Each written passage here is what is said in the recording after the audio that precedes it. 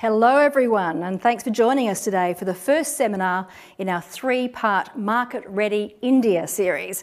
Austrade and Wine Australia are running this briefing in partnership, and we'd also like to thank the Department of Foreign Affairs and Trade for their involvement.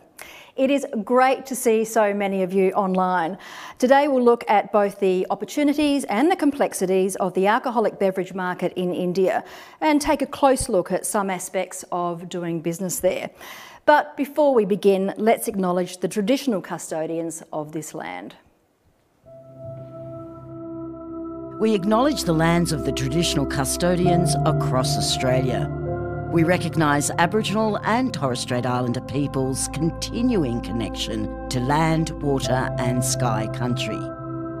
We acknowledge the wine regions and hundreds of different nations around this continent, and the ancient soils on which we stand and grow.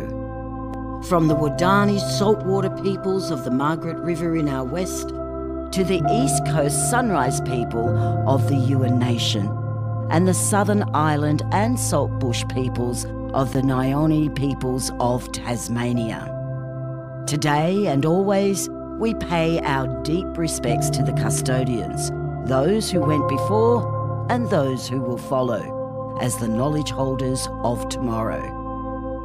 This is Australia.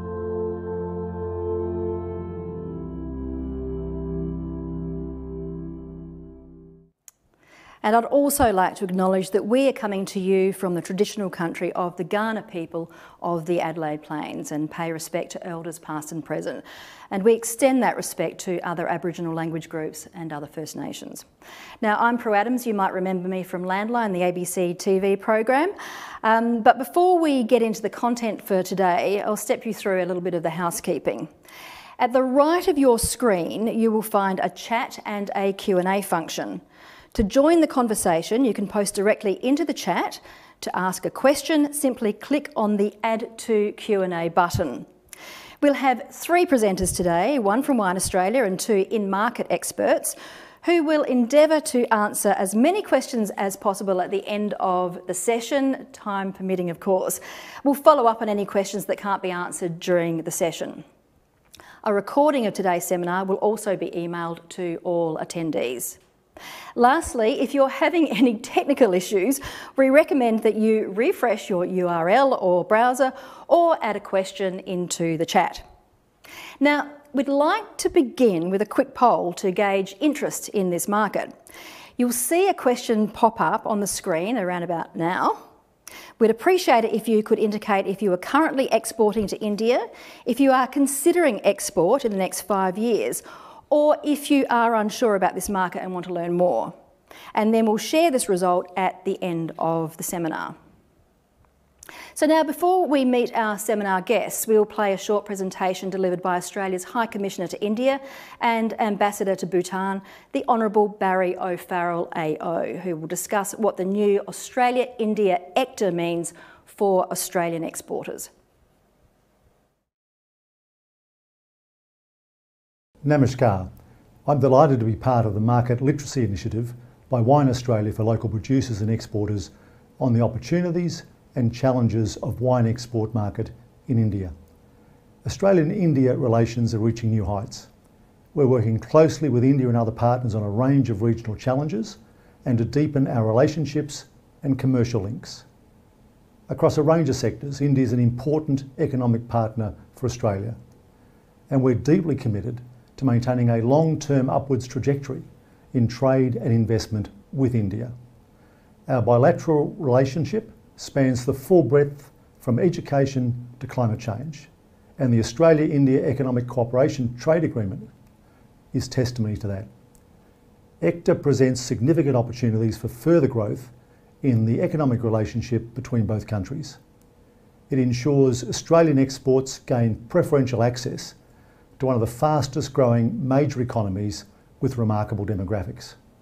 1.4 billion people, with 1 million turning 18 every month, and a forecasted 170 million households with disposable income greater than $50,000 by 2030.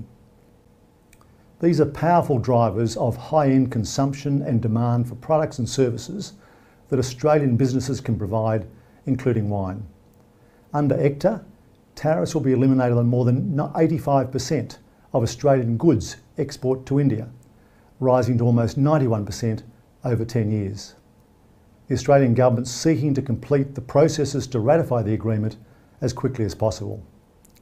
ECTA also delivers some key outcomes for premium Australian wines. Currently, duties on Australian exports to India are 150%. Under the agreement, these duties will reduce to 50% over 10 years for bottles valued over $5 and reduce to 25% over the decade for bottles over $15. These reductions will make Australian wine more competitive relative to imports from other countries. Australia has also gained most favoured nation treatment on wine exports to India. This means that if the EU or any other free trade partner of India receives better market access for their wine in its free trade agreement, the benefits will also flow through to Australian producers. This paves the way for Indian consumers to enjoy a greater variety of Australian wine at more attractive prices. India has the world's third largest alcoholic beverages sector, valued at more than US $35 billion. However, wine isn't a traditional drink of choice for most Indian consumers. But wine consumption has grown steadily over the last 2 decades and is projected to grow by 8% per annum to 2024. Increased wine consumption in India reflects a change in demographics, with India's young and increasingly wealthy population driving increased demand for refined, premium, imported products. Wine consumption is becoming a symbol of wealth and status for India's growing middle class. In 2021, Australia was India's largest source of wine imports, with 43% share of the market valued at a record $12 million. Exports are also off to a record start this year. Reduced tariffs and established trade links means Australia is well placed to meet India's growing demand for premium wine. But remember, India is a continental market. It's a federation like us, and you need to go deeper than the headline figure of 1.4 billion people. To tap into the opportunities, our businesses need market entry strategies tailored by state and city. India is unlikely to be an overnight replacement for other large markets in the region. It'll require long-term commitment, careful partner selection, an understanding of the business culture, and often a local presence. And you need to build relationships. There's only so much that can be done remotely. Businesses aspiring to export to the Indian market and realise the benefits of ECTA need to be here. And happily, there's never been more direct flights. In conclusion, India will be a promising market for wine at the right price point and for businesses that are pragmatic, patient, persistent and passionate. I look forward to seeing you and your products in market here, and I wish you every success in your endeavours. Thank you.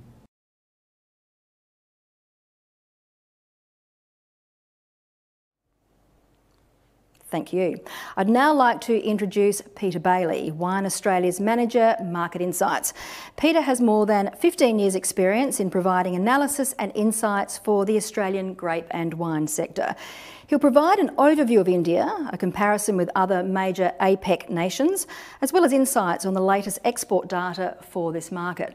But before we hear from Peter, let's play a video that provides a market overview of the 3 cities we're covering throughout this series: Delhi, Mumbai and Bangalore. India is a subcontinent, and I always think it's a collection of myriad countries and cultures.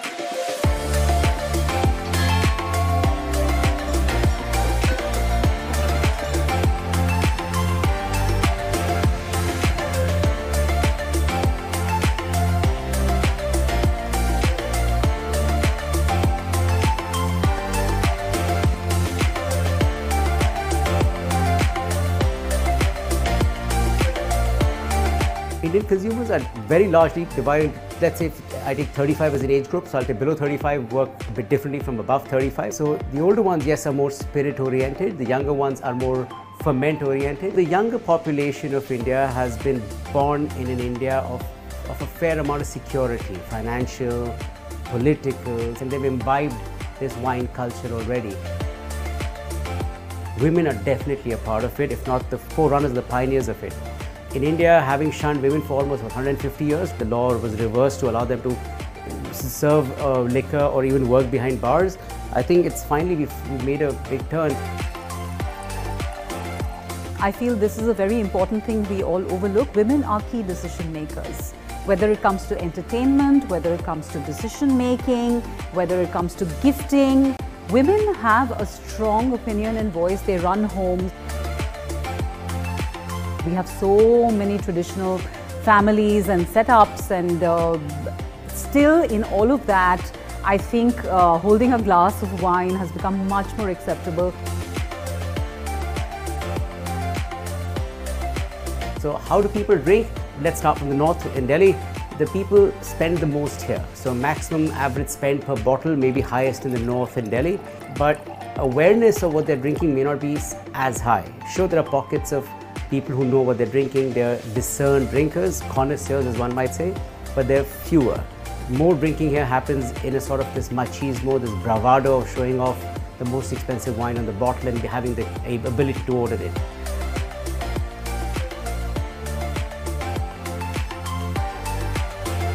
Bombay, on the other hand, the financial capital of India, is more astute. People will ask you a lot more questions, very poignant, very precise. They know what they're ordering, and at the end of it, they will spend, but maybe not as much as in Delhi. But on the whole, you'll find there's a better culture of drinking in Bombay for sure. Bangalore is more conscious of what they spend, but also remember Bangalore is right now a very young city again, because a lot of young people have come into work in the tech industry, and when they go out, they want a good experience, but not necessarily a pricey experience. And because the food is cheap, you always relate the price of your alcohol to your food, so the wine they order may not be as expensive, but they drink a fair amount. And remember, Bangalore and Bombay also, Maharashtra make wine, so local wines also play a big role in this consumption pattern. In India, we believe in a life cycle of 1,000,000 years, so 10 years, 20 years is not even a blink of an eye.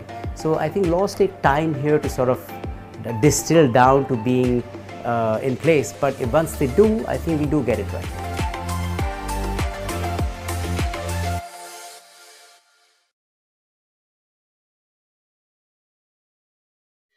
Thank you. Today I'll provide a brief overview of the Indian wine market, starting with the size of the market, trends in the imported wine segment by price point, Australia's position in the market, and trends in Australian exports to the country. There is a lot of interest in India as a future wine market, and this stems principally from its enormous population and growing economy. More than 1/7 of the world's population now lives in India.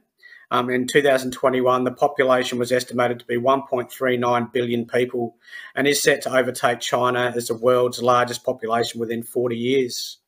Compared to other countries, it has a low median age of 28.4 years and a small proportion of older people. This, coupled with rising life expectancy, has resulted in rapid population growth. India is also one of the largest and fastest growing economies in the world, ranking number 6 behind the United Kingdom and ahead of France, with an economy worth $2.7 trillion in 2020. Like most economies, growth took a hit during 2020, and recovery in 2021 was hampered by another large outbreak of COVID-19 in the first half of the year. Pre-pandemic economic performance is expected to return in 2022.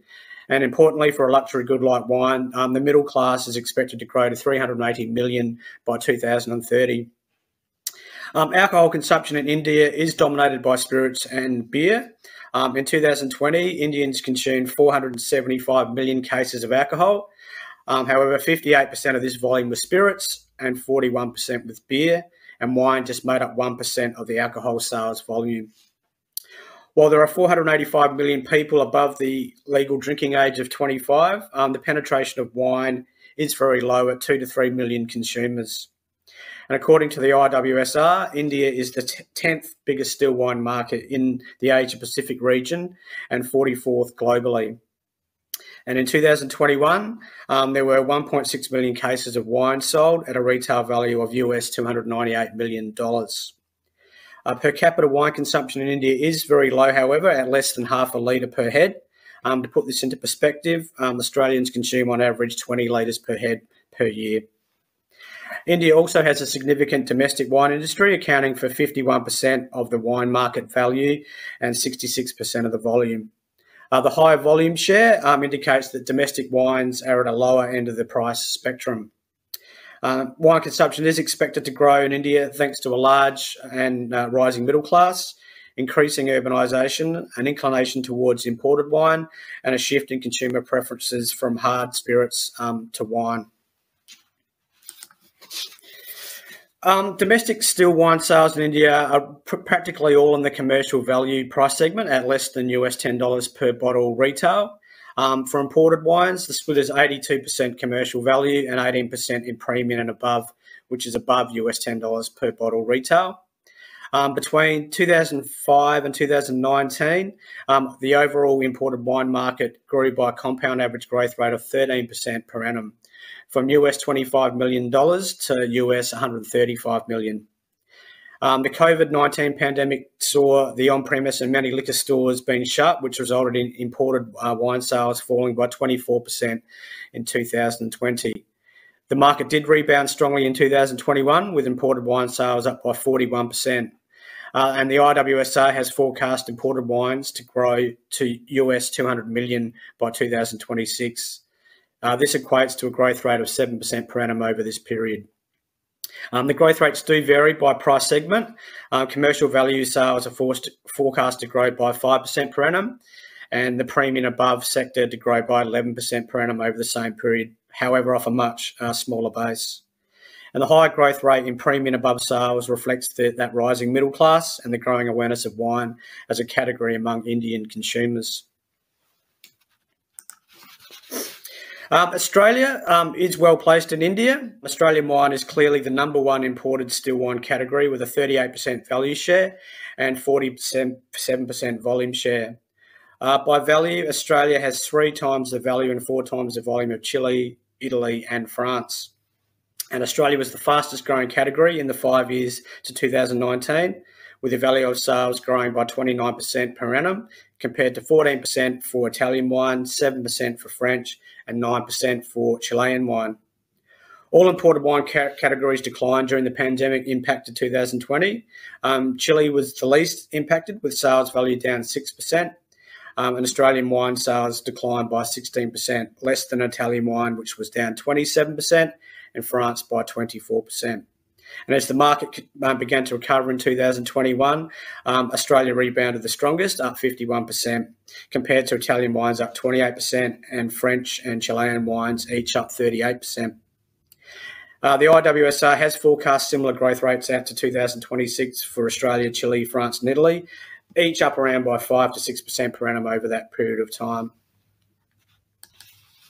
In 2021-22, India climbed into the top 20 destinations for Australian wine, ranking 17th by value and 19th by volume.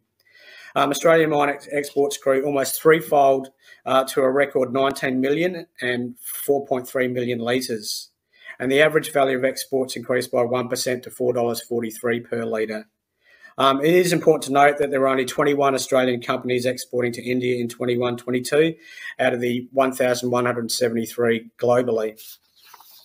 But that said, of the 21 companies who exported during the year, most of them contributed to the growth in value, but some more than others depending on the size of the company. And red wine accounted for 73% of Australia's exports to India, with white wine at 22%. In most other destinations within Asia, with the exception of Japan, the share of red wine is much higher than that to India, generally above 80%. By the major price segments in the market, 96% of Australian sales are in the commercial value segment. Australia dominates this segment with a 45% value share of imported wines, ahead of Chilean wines at 13%, Italian wines at 11%, and French wines at 10%. And Australia ranks 4th in the premium and above segment with an 8% value share behind France, Italy and New Zealand. The IWSR has forecast Australian sales in commercial value segment to grow by 5% per annum out to 2026, which is about the same as the French, Italian and Chilean wines. And the growth rate is forecast to be stronger for Australian wine in premium above segment, with sales forecast to grow by 12% per annum. This is a similar rate for Chilean wines, but much higher than for Italian, French and New Zealand wines. Looking at Australian exports to India by price segment, there was value growth in all segments. The $2.50 to $4.99 per litre segment is by far the major one, accounting for 86% of the total value of exports. The common customs tariff on wine imported to India is 150%, and a raft of other regulations also makes it a difficult market to navigate. And the World Bank ranks India as number 62 in its ease of doing business index. In comparison, South Korea is ranked 5 and Japan at 30. And to provide further context, New Zealand and Singapore are ranked 1 and 2 respectively, with Australia coming in at number 14, and our two biggest export markets of the US and UK at 6 and 8 respectively. However, in accordance with the Australia-India Economic Cooperation and Trade Agreement, when it enters force, tariffs on Australian wine with a cost, insurance and freight value of over $5 US per bottle will decrease to 100% upon entry into force, with a further phased reduction of 5% per year for 10 years down to 50%. Tariffs on Australian wine with a CIF value of over $15 US per bottle will decrease to 75% upon entry into force, with a further phased reduction of 5% per year for 10 years down to 25%. For Australian exporters, US $5 per bottle roughly translates to Australian $8 per litre FOB, and US 15 per bottle translates to Australian 26 per litre FOB. So this means that the tariff reductions will, in theory, equate to reduced retail prices for Australian premium wine exports to India. Therefore, it's expected this will make India a more viable proposition for smaller to medium winemakers who have not previously contemplated entering the market. Currently, only 3% of exports to India at an average of Australian $8 per litre FOB or higher.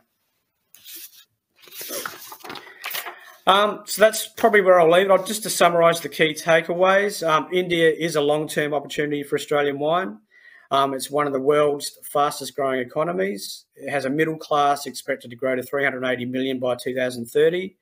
Wine is currently a niche category, but is growing. Australia is well placed. It's the number one imported wine category, and exports are growing strongly. The market is dominated by commercial value wines, but premium is forecast to grow at a faster rate in the next 5 years. And the trade agreement will assist Australian growth in premium wines over the next decade. Thank you. So some really interesting insights there into the latest export data. So thanks so much to Peter Bailey for that. So now that we've got an understanding of where India sits in the APAC region, it's time for a deeper dive into this market. And with that, I'd like to invite Puneet Tomar, a senior consultant at Euromonitor International, to provide some consumer insights. With over 12 years of market research and consulting experience, Puneet is an Indian subcontinent specialist in the drinks and tobacco industry. But before we meet Puneet, let's listen to some Indian consumers.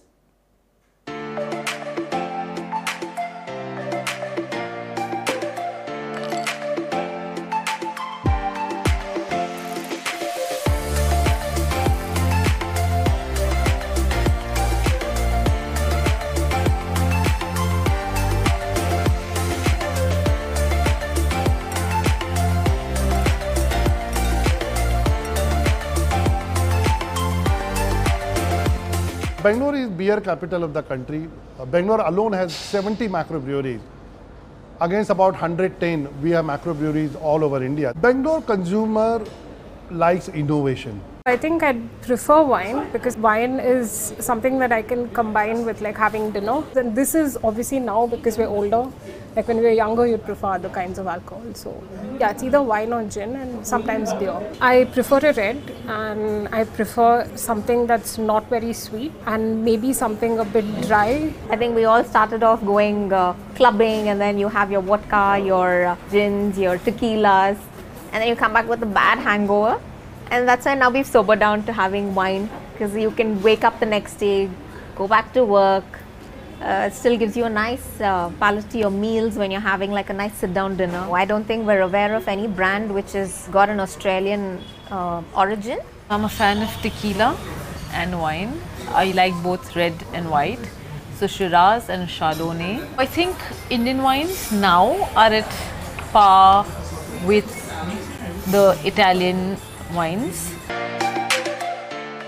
You will find that if you have a party, you would have 60% to 70% people going for hard liquor, for spirits. There will be the younger lot, the 40% that go for wines, and then there will be a senior lot who have been advised by the doctor to cut back on their drinking, who have now switched to wines for a healthier lifestyle. Rosé gives me the balance of the red and the white. Red, I don't like at all. It kind of tans my tongue a lot. Once a week, typically weekend binge. Jacobs is what we've all grown up as. That's been the basic standard baseline whites. I would relate Australian wines to more being whites. I'm not divided between choosing a red or a wine unless it's a good wine. I don't have a preferred country of wine, though Napa happens to be the best, my favorites in most of the cases. Always imported. Indian wines suck, sorry. I'm being very honest. Indian wines are just not worth it. They're dry, they're most of the time sour. You will see at these lavish weddings, people serve the best of whiskey and single malts, but when you ask them what wine you're serving, it's a white or a red. Like they don't really focus on what kind of wine they are serving. It is changing slowly but surely, but yes, I think a lot can be done with education per se in Delhi. People ask for wines and they ask me to suggest wines for them because they don't know about the wine. I don't want them to try that very heavy bodied like Shiraz and all, because they won't like it. They will find that it's very like bitter and all. So I'll make them try some good whites like Chardonnays, Rieslings and some rosés. So they will get the flavor of a little bit of sweetness. In terms of liquor, definitely hard liquor. I'm more of a whiskey drinker. And maybe casually sometimes beer or a glass of wine. Occasionally, maybe in a party or some celebrations, then we go for a glass of wine or some beer. And definitely on the summer season, maybe a bottle of beer. I prefer red wine as opposed to white or rosé. I think with Merlot is too heavy with Indian food. I find with Indian food is too much masala, and then having a Merlot after that it just like gets heavy. I don't drink wine every day because I'm eating all kinds of food, and in India sometimes it's too hot. A lot of wine I think that comes from out of India. The problem is I've seen it in stores where they put it outside in the show window. It's hot. How are you doing that? That's going to kill the wine. We've understood what kind of styles of wine people like. We've also understood that while people like the Cabernets and Shirazes of the world, they also like grape varieties like Malbec. Now I think Malbec is extremely popular here, and if you go to see, you understand why it is. It's a big voluptuous wine, lower tannin structure compared to some of the other grape varieties, and so it's immediately likable to a lot of people who may be relatively new to wine as well. Indian consumers are extremely price sensitive because the incidence of duties is almost the highest in the world. What we import at maybe $1, finally the maximum retail price for that bottle is $10. So it's a 10:1 ratio. Keeping that in mind, Indian consumers tend to buy wines at below 2,000 to 2,500 rupees a bottle, and 80 to 85% of the market is in that category.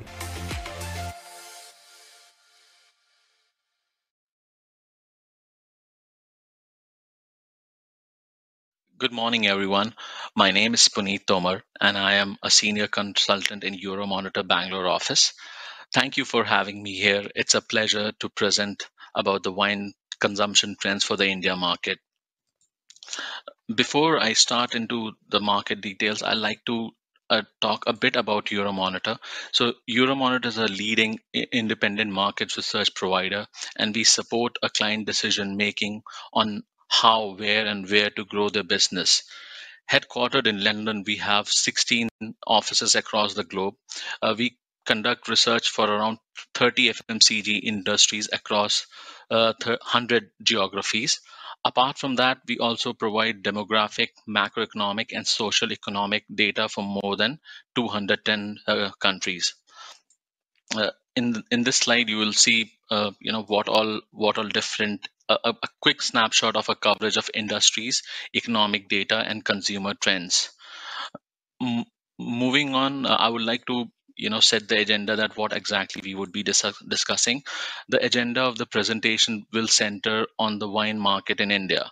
We'll first look into the wine category and how it is placed when looking at the overall Indian alcoholic drink market. Post that, we would analyze the imported wine volumes followed by the key players in the industry. After looking into all of these, we'll also talk about what all this information means for Australian wine exporters. So without wasting any time, I'll start talking about the Indian market. So as of 2021, the total wine consumption in India stood at approximately 34.6 million liters, with off-trade sales accounting for 81.6% volume sales, while the remaining was through the on-trade sales. If I have to talk about the consumption growth, the wine consumption witnessed a 3.2% CAGR over the 2018-2021 period. The low growth was primarily due to the volume decline in 2020 due to the COVID-19 pandemic. Before the pandemic, the rise in disposable incomes, rapid urbanization, and perceived health benefits of consuming alcoholic beverages with lower alcohol content had led to a significant increase in wine consumption. We believe that this trend is expected to continue in the future as well. Now, India lacks a uniform taxation system. In addition, most states' products are taxed at the overall volume rather than ABV, which is alcohol by volume, which affects wine comparative affordability to other categories. Some of the on-trade regulations are even more challenging. On-trade sales are affected by typical rules like in Delhi, where wine and beer purchased by restaurants must be consumed within 3 days or disposed of, or the need to obtain more than 12 different licenses, including one to play music in Bangalore. These regulations make running an on-trade establishment a costly and complicated affair, which translates into high prices for wine in these establishments. Having talked about the market, I would like to touch about how big is wine when compared to the overall alcoholic drinks segment. So in India, spirits led by whiskeys dominate the alcoholic drink market, followed by beer. Wine, on the other hand, account for less than 1% volume share as of 2021 of the total 5 billion liters of alcoholic drinks consumption. Despite low per capita consumption level for wine compared to APAC or globally, the growth potential of wine is pretty high. This is primarily due to approximately 1 billion people in the above the age group of 18. Having discussed, I'll talk more about the imports. So if we have to talk about imports, so as of 2021, Australia accounted for 47.5% of the total imported wine in volume terms, which increased from 27.2% in 2017. Australia is primed to consolidate its position as the top importer on the back of the recent trade agreement. Just to throw some numbers, Australia witnessed 46% volume growth when we look at January to May 2022 over the same period last year. At the same time, the total imported wine to India remains on a higher side at 44%. Now, talking about the popular Australian brands in the Indian market, Jacob's Creek, De Botley, and McWilliams are among the most important brands from Australia that have gained popularity in India. Another key point which I'd like to add is, due to the recent trade agreement, there would be tariff reductions which would reduce the taxes paid on imports of Australian wine to India. The reductions will improve the competitiveness of Australian wine relative to imports from Chile, France, and Italy. Suman Soma Wines is the leading player in the Indian wine market. Over the last 2 decades, Suman Soma Wine has consistently added to its wine portfolio products made from 15 different varieties of grapes. This allows the company to cater to all consumer segments. Owing to its success, the company is also planning to file an IPO in 2022. Historically, the company has not shied away from inorganic growth with its acquisition of Heritage Winery in 2017, and then again its acquisition of York Winery in 2021. Apart from this, wine tourism has been another focus for the company to market its product. For example, in 2022, the company has hosted 250,000 people in its vineyard for wine tasting.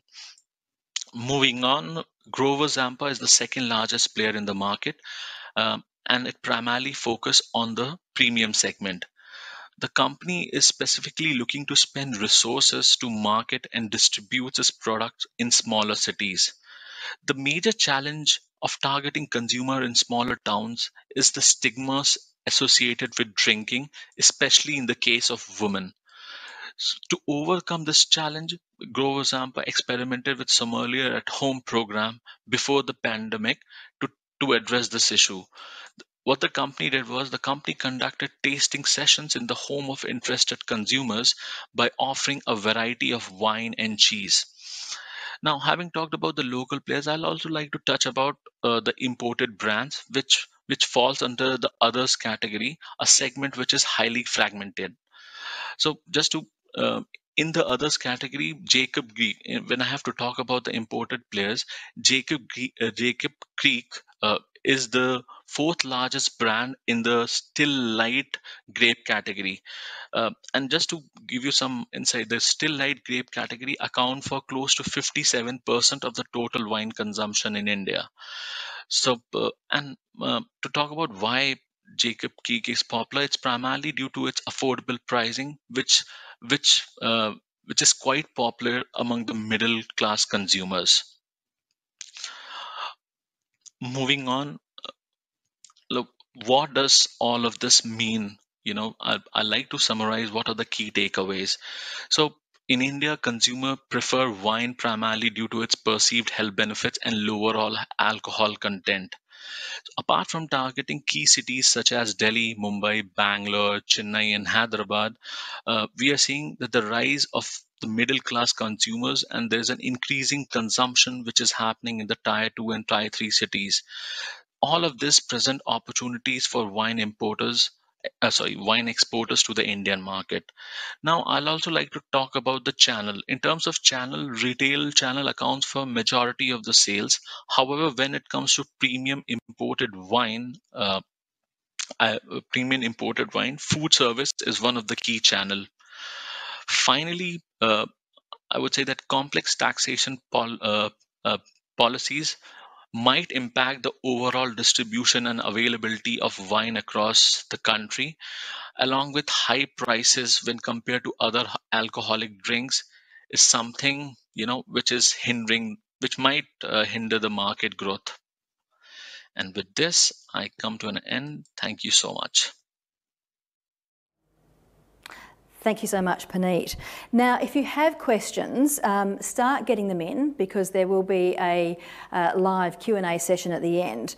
To join the conversation, you can post directly into the chat. To ask a question, simply click on the Add to Q&A button, so get those questions in.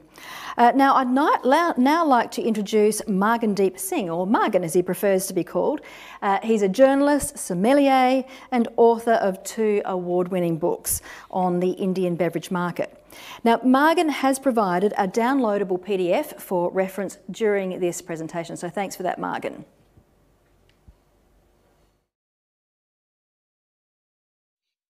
Hi, everybody. This today will be a sort of a deep dive, but in shallow waters, about how to enter and explore the Indian market. So this is really useful if you're a wine producer or a conglomerate or an aggregator, and you wish to understand the Indian market, how it works. This should be fairly comprehensive. So first of all, always remember, and I always start with this, that India is the land of a million gods. We believe in a life cycle of 1,000,000 years. So a year or two is not even a blink of an eye. So don't be disheartened if things don't happen right up front. It takes time in India. Be patient. And so where do you start? You first start off with getting a list of reliable importers, not just importers, but reliable ones. How do you check they're reliable? If someone approaches you, you ask them 2 questions. what hotels or restaurants are they currently supplying to, what brands are they representing officially. If anybody answers those two questions satisfactorily, they are mostly reliable. There are about a handful, a dozen reliable importers in India. There are about 50, 60 other importers and maybe a few hundred more who will import just about anything. The risk is that when you import alcohol, it requires very special laws and regulations to abide by. So if you're not a seasoned all through and through alcohol importer, you may run into trouble. So first of all, you have to identify the importer. You can go through various means to get there. There's no point approaching hotels and customers directly, because unless the wine or the beverage is available in India through an importer, it cannot reach any hotel, any restaurant, any retail shop. So you can do events with consumers. You'll have a great turnout. People will love the wine, but it is useless because unless you have an importer, it all comes to naught. So you start with an importer, you find them, you ask them the two questions, you get satisfactory answers, you move to the next step, which is you zero in on the labels you wish to bring in. Remember, India has high taxes. I'm making this presentation on the cusp of the FTA being signed, which means once the free trade agreement is in place, Australian wines stand to become much cheaper. I'll give you the breakup later of what might get affected. But in the meantime, remember that it's an expensive product, so you have to make sure that whatever starts in Australia pre-FTA would have ended up 10 times on an Indian retail shop. So if you start at $1, it's going to be about 10 Australian dollars by the time it reaches the shops, maybe even higher. In fact, cheaper products become sometimes more expensive. So you can't get the high-end wines in, and there are other reasons why I will deter you from doing that in the beginning. So you zero in on the samples, look at things between $2 to $5 in the pre-FTA era, maybe 8 to 10 once this lifts. And once you've done that, you will negotiate with the importer. You will decide on various things. You have to figure out what costs are you taking care of, what costs are being put on to them. Very often, importers will ask you to remove the marketing budget because it reduces the cost of the wine, the cost or the CIF price, and that helps them keep the duties low. And for their turn, they will generate that marketing budget at their end in India. But you have to get them to commit to it so that you know there are events happening. And remember, education and awareness is the best spend you will ever do in India. You can do it all in English. There is no translation required, no Hindi, no regional languages. Don't listen to all of that. Always keep it in English, simple English, communicate in English, and make sure you do it frequently and constantly so you need to have that marketing budget at hand. Once you've discussed everything, then you sort of start discussing how to bring the wines in. And the first thing that the importer will tell you is they need special back labels. So the Food Safety Standards Authority of India set out some terms and conditions on how things can come into India. And one of them is the back label has to be for India, which requires it to have, amongst other things, the list of ingredients and the address, phone number, email for your importer. And that makes it crucial that you need to be on the same page. You need to have a minimum order quantity which you can satisfy for such an order. Otherwise, again, there's trouble. So this is the FSSAI, the Food Safety Standards Authority of India. You have to meet all the regulations, comply with them. And then remember, the real pain is not that one-time compliance for the back label. Each time a shipment comes in, 2 bottles of every label have to be submitted for analysis. And you have to pay some fee. I think it's about 80 Australian dollars, maybe. No, sorry. It's about 100 to 150 Australian dollars per label. And that's each shipment. So it's not once a year. It's every time you send stuff in, 2 bottles of each label. So there's a white and a red and a rosé. 2 bottles of each will be submitted for analysis. If the first bottle satisfies, then the second one will be sent back to you in about 15 days. But you have to pay the fee per bottle. Per label. And that's done. That's your clearance from FSSAI. It is important to have this because once you have this is only when you can clear your goods from the customs and bring them in. Without this, it won't work. So, and one big thing I sort of skipped on so far is the fact that in India, alcohol is not a federal subject, it's a state subject. So think of it as India being 30 states. There are almost 30 different countries. Every state can make their own laws on alcohol, and that's where things get really complicated. For ease of work, we will work with Delhi and Bombay as the first 2 markets we focus on because that's where the majority of the business is focused. So Delhi, Bombay, and then subsequently maybe Goa and Bangalore. Those are they're cities, but they're in respective states. Delhi is a state by itself. Bombay is in Maharashtra. Bangalore is in Karnataka. And Goa is, again, a state by itself. So you'll need to decide where you wish to go first. So you've decided the wines, the importer, You've got the back labels done. FSI is all lined up for when the shipment comes. Now you have to decide which state you begin with. And at this point, I have a little visual that I'd like to share with all of you, and you'll see it on your screens. It can also be shared with you. And this visual sort of gives you a rough sketch or a rough, and it's fairly, I mean, correct in terms of the flow, but the amounts might change, the numbers might change a bit here and there.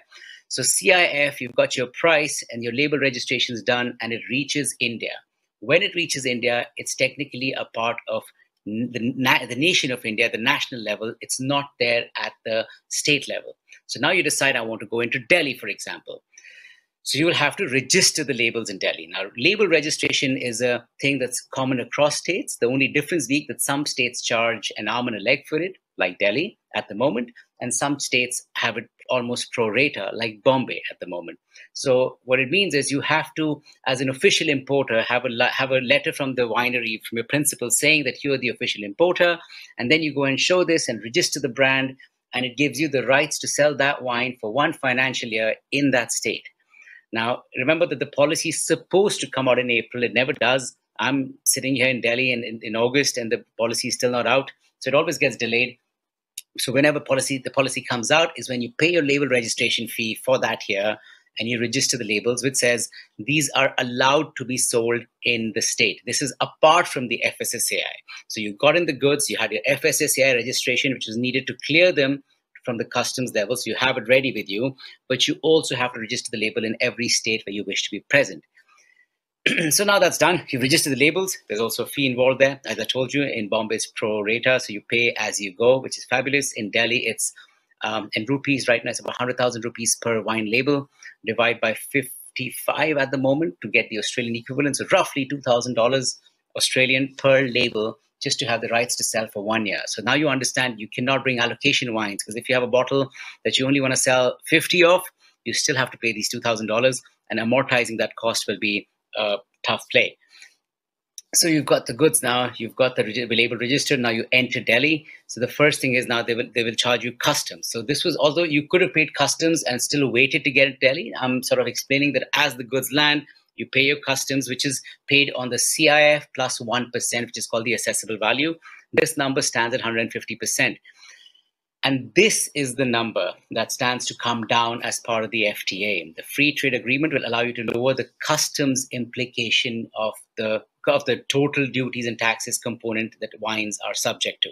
So this 150%, I think, if I'm not mistaken, is broken down as 50% is customs and 100% is some agricultural cess or something else, or education cess. I don't know. They've tried to break it up recently by that logic, but effectively you have 150% of customs. In the FTA, this will come down significantly over the next 10 years, only for wines over $5. I think you know the rest. But that's the customs bit. That's paid at the central level or the national level. So you've entered the goods into India, you've paid the customs duty. Now you take your label registration, your FSSAI certificates, you go to Delhi government and say, here I am, and I want to sell this. Before that, obviously, the importer will now add his or her margin. And I'm saying 30 to 50%. I'm being very conservative about this. People might add up to 100%.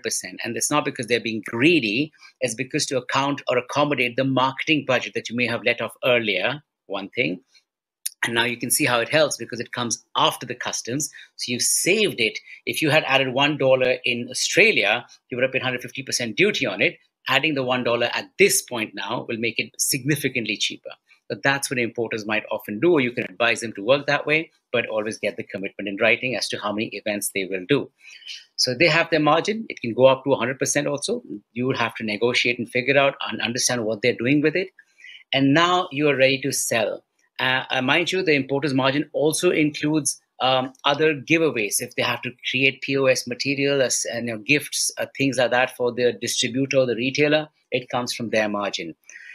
Now comes the excise component. Excise is a tax that is levied by the states. Okay, so every state has their own excise policy.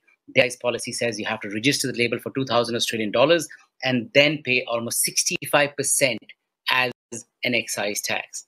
So, whereas in Bombay, it's based on the bottle price, and it's based on the bottle. Sorry, it's a fixed amount of 225 rupees, or if it's above 6,000, it's 5%. Either which ways, Bombay is definitely smarter in this regard. Having said that, In India, in India, every state has their own way of working with it, the way the distribution works. So Delhi also managed to get high volumes in spite of the vent fee because it's uniform and everybody's paying the same. So you pay the 65%, and now you have the distributor, and finally the distributor of the state will give it to the retailers, the restaurants, and so on and so forth. This is general flow. Very often an importer may also be the distributor, and in some cases they might even have retail shops, in which case they can sort of unify their margin at one point to make it relatively cheaper for themselves, but it's their prerogative. Having said that, there's I think it's 25% now, the VAT in Delhi. So you have that to pay, which is collected from the consumer. So just to let you know, your wine, and if you're wondering why a $1 wine ends up for almost $10, maybe even higher, is because of all these duties and taxes along the way. Duties for nomenclature purposes are always at the central level. Taxes are at the state level. So if I ever say customs duty, that's at the central level. That's for the state, the nation. If I say excise tax, it's for the state that I'm getting into. Conversely, if you look at Bombay right next to it, obviously it's much cheaper because you don't have the same registration fee to pay. It's a very nominal per bottle fee they have. I think it's 1 rupee or even lesser than that. And that makes it extremely affordable to bring wine into Bombay. And then you obviously have a lowered excise tax. So effectively, it's much cheaper to move wines there. Having said that, there have been new rules the last few years in Delhi. So at the moment, our excise policy is a bit up in the air. But what I can tell you is Delhi has been selling significantly cheaper than Bombay, because what the government did was they collected the excise component up front. So they went to shops and said, we know how much you paid us last year. So based on that, pay us the same amount this year, and you have all the stocks and you can sell as much as you want. And what did the retail shops in Delhi do? They started discounting by 40 to 50% to bring in the crowds. Effectively, Delhi was selling cheaper than other states. I mean, it was, I think, the second or third cheapest state in the country. They didn't make any money, which is why the policy is being debated right now. This is July 2022, and we're still debating it. It's supposed to come out. We don't know what will come of it. So it's a bit of a mess. But yes, Delhi was exceptionally cheap. The only problem was we didn't have too much variety because the registration fee remained 2,000 Australian dollars per bottle label, and that didn't come down. So the variety is limited. Mumbai, on the other hand, has variety and a fairly decent price. So this sort of at a glance is how things work. When things reach a hotel, remember that they will price it almost 2 to 3 times higher, which will further inflate the price and make it sound even more unaffordable. Retailers have a fixed margin by the state in Delhi. It's called the MRP, the maximum retail price. Delhi used to use this concept. Bombay, Gurgaon, many other states do not, which means the retailer decides how much margin to hold back and what to sell it at. It makes the market more competitive and maybe good for the consumer. So all in all, you've got all these channels to get in. And as I said, it all starts with the importer. So if you do not have an importer in place, it will not work out. And so always get the importer, talk to them, spend all your time. You know, it's the Abe Lincoln saying that if I have to chop down a tree in 12 hours, I'm going to, sharpen my axe for the first 10 or 11. That's this one. So spend all the time identifying the right importer. Make sure what other brands they have. There's no concurrence. There's nothing else that competes with yours. Nothing will cannibalize your lot versus or vice versa, and that you're fairly unique on that list. And beyond that, always try and carve out your niche and educate and make people aware. So spend a lot on that consistently, and that will help you establish the market much better. So that, in a relatively large nutshell, is how to send wine to India and have it land up in Indian hotels, restaurants, and retail. Hope that helps. I'm sure that does help. Some really handy practical information about considerations in terms of exporting to India. So thank you, Margan. Now we've only got a short time to cover your questions, but if you are able to, please stay online and we'll bring you the poll results a little bit later on as well. So hang in for those as well. We want you to continue to contribute and listen to the discussion. So keep putting the questions into that Q&A function. We have Peter, Puneet and Margan available to answer any of your questions live for the next few minutes or so. So please, when you're doing this, just indicate who you would like to direct your question to. It makes it flow a little bit more easily. So, yes, we have a few up here, and the first one is for you, Margan. Are screw caps or corks preferred for this market? Very happy to say that we are closure agnostic. Luckily in India, you can have an expensive wine in screw cap and you can have it in cork, and the consumer will not really judge you for it. So that sort of works out for Australia. But having said that, if you go super premium, people will prefer corks. Okay, so that was short and sweet, thank you. Puneet, which Indian states have the most growth potential for wine exports, do you think? So for wine exports, Maharashtra and Karnataka would be the leading states where the exporters can look to explore opportunities. Apart from that, Delhi is another region where the exporters can focus on. Okay, thank you for that. Yeah. And this one is for Peter.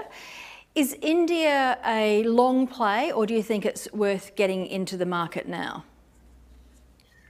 It is a long play, most definitely, but I think, doing all the research now and setting yourself up now is important.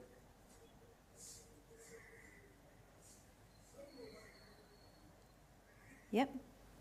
Thanks, Peter. So, sorry, the questions are just rolling up as we're going, so keep them coming in. So, Margan, what do Indian consumers think about Australian wine compared to wine from other countries? What do they actually think about it, do you think? Well, for the longest time, Australia was considered one unified wine region. So if someone had an Australian wine on their list or in their cellar, they thought that was it.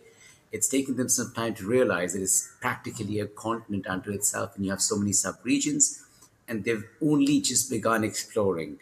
So for the longest time, and please remember, Jacob's Creek outsells every other imported wine, not just Australian, at a ratio 1:1.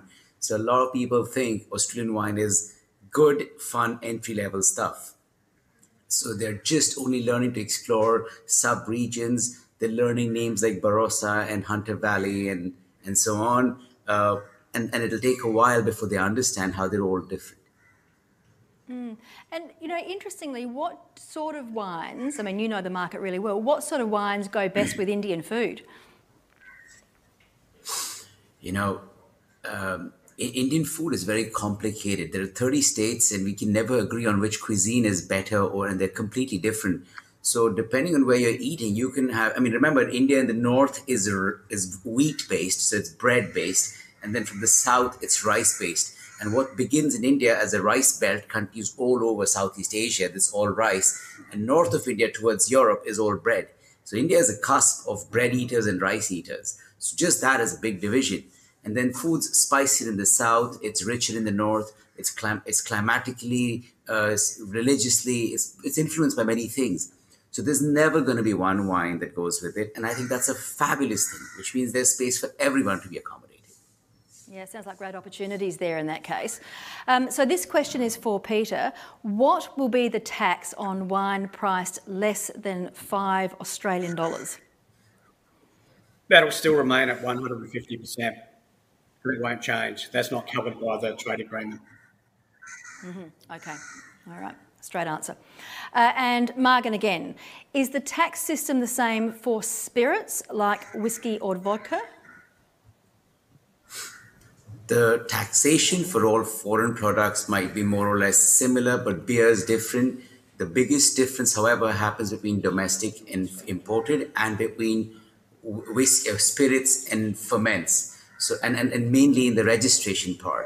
So the registration fee in Delhi, for example, changes significantly.